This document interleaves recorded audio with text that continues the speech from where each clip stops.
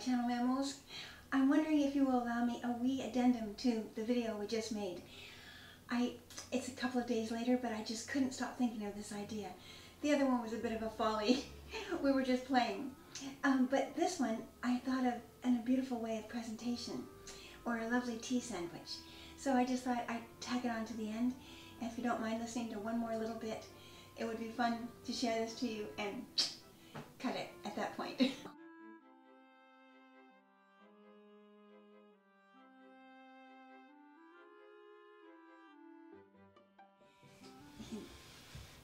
Try this experiment. One last experiment for now. I promise no more for a while. Okay. Let's see. We'll start with the bread.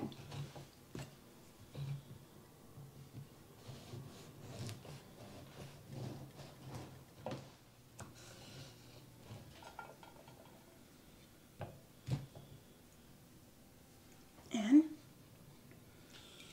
I'll start to put it together here for you. First, the cream cheese.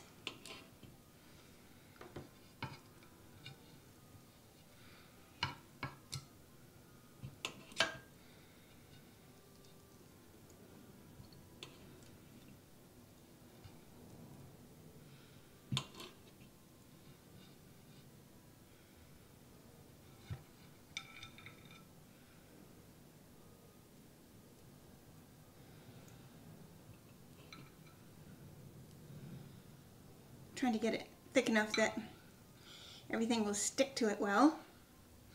About like that. Let's see, and then let's make our design here. Here's one of the strips of ginger and a strip of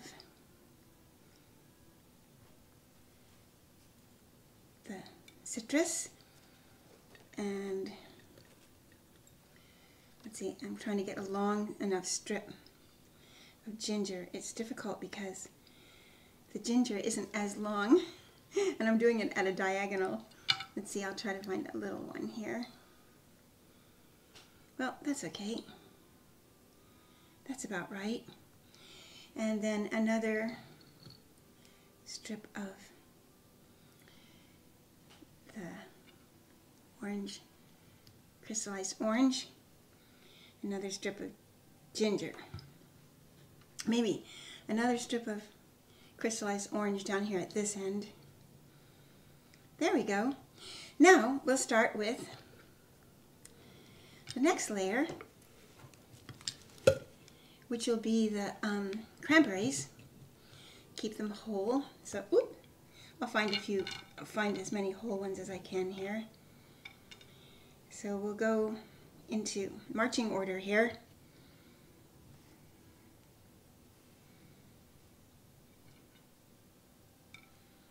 There we go. There's one row of little soldiers. Another little row of soldiers coming up. Oh, we have to do something in between. Just a second. This is a new surprise element that I didn't think of until actually just now when we just got together this morning. And we'll do another row of soldiers over here of the cranberries.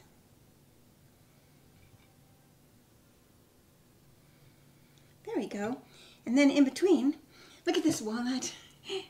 It's all peeled and stayed together, but we'll take the membrane out just for good measure.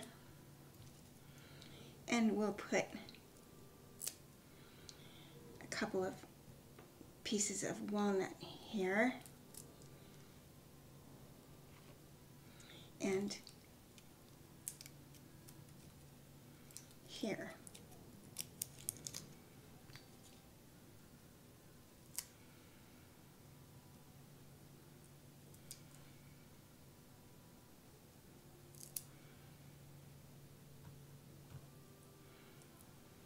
Look at that.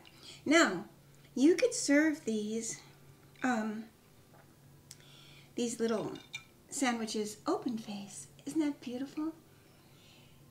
Or you could serve them as a full-on sandwich, which for tea would be wonderful, wouldn't it? I'm going to just hold this in my hand. It's very bad manners, but I don't have room on my plate to be the maker and the eater, both. My dad used to get, whoa, so disgusted if he saw somebody buttering their bread in their hand. So that's stuck with me. But here we go. Now we're going to squish it together, make the most beautiful surprise sandwich anyone has ever eaten.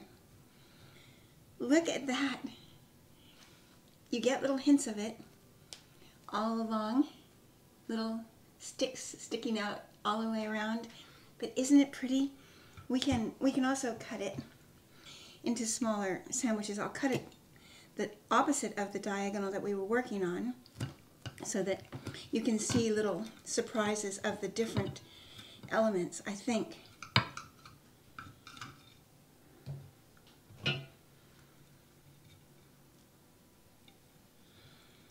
Yes, you can. Isn't it pretty? Well, as usual, I hate to eat in front of you, my friends, but I just have to try it out. And if it's a good sandwich, I'll put my thumbs up for you.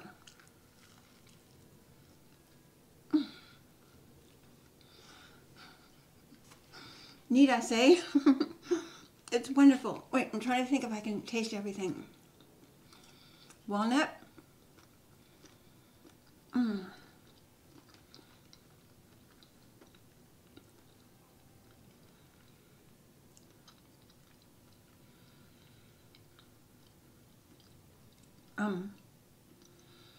Cranberry.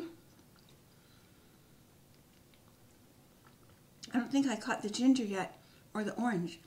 Maybe it's over this way. Oh, yes.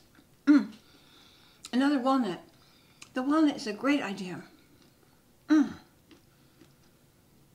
The orange and the ginger.